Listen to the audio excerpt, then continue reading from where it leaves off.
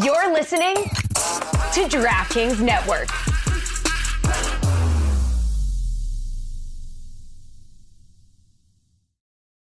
Folks, listen up. US Cellular wants to help everyone get the gift of connection this holiday season. Already a customer? This applies to you too, because right now, new and current customers can get any phone, and I mean any phone, for free. Yes, free. Sounds like it's time to make the switch. Spread the holiday cheer far and wide this season with a new phone. Everyone can get the gift of connection at US Cellular. Get any phone free today. US Cellular, built for us. Terms apply. Visit uscellular.com for details.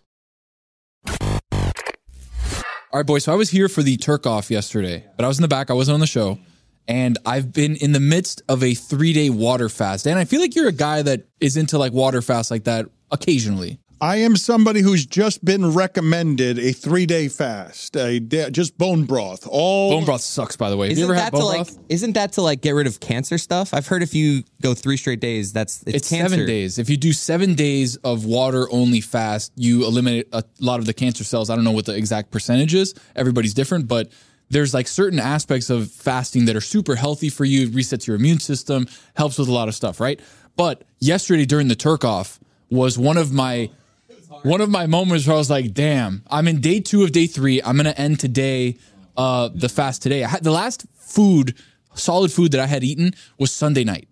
So your boy is hungry. And I saw Roy's turkey and I just stared at it. I was just looking at like, my mouth is watering just talking about it right now. I just feel like one bite of turkey, like what could that have harmed in your fast? Everything. Okay. It breaks my fast.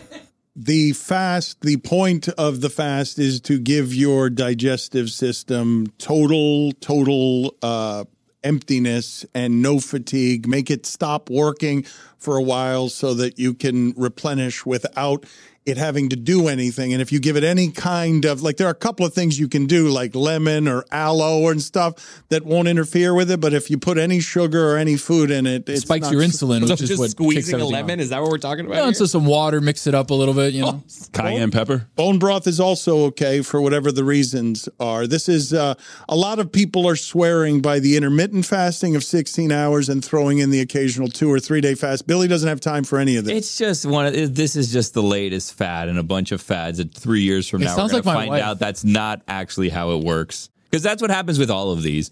It's like, oh, you're not supposed to eat bread. Oh, you can only eat bread. You're not supposed to be this. You can only eat that. What are you doing? Whatever happened to breakfast is the most important meal of the day. It's BS. That's a lie. It's bullshit. Yeah. It was dairy industry. They were trying to make it happen. It's bullshit. You guys are aware, right? I'm not breaking news to anybody. Maybe I am to somebody listening to this, that the word breakfast is to break the fast. What? Yep. Attaboy, Dano. Good teammate. This guy's been listening to a lot of stuff. Guys, I like that, Dan. Right. That's to Dan's point. I fast every day when I'm sleeping. And then when I wake up, I break that shit. Who was that an impression It sounded like Jim Carrey. Yeah, it was. Ace Ventura. That's exactly what it I was. got that too. He channeled that. Tony, how have you felt? Terrible, Dan. Do you feel weak? So here's the thing. I was also working out pretty hard during the fast. Oh, no. Just to kind of really rev up the system. But last night I was struggling. My wife got food and I was just like staring at her food. And she's like, can you please leave because you're making me uncomfortable?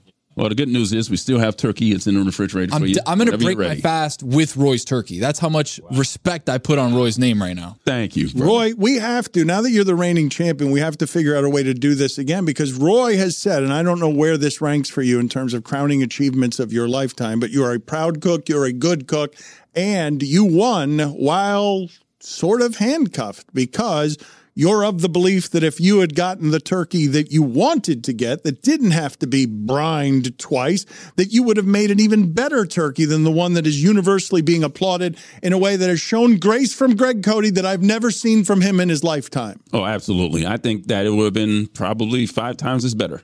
I like the idea of, like, my dad would have said that's his specialty. Like, Roy, we can all pick our specialty, and then Roy's like, yeah, I'll make that better than you. Roy, I don't know what's more amazing there, that you came up with a totally made-up stat. Oh, it's absolutely made up. 5 times, or that you did it with the poor English of 5 times is better, which is not in any way correct. Well, I didn't want to go 10 times. That seemed like it was too much. Maybe twice as good. And that made-up stat of the day is brought to you by Venmo. Your Really? money, your move. Really? That's the stat of the day? Way to go, Chris. That is the stat Venmo's of gonna the love day. that. That's Look my at- boy.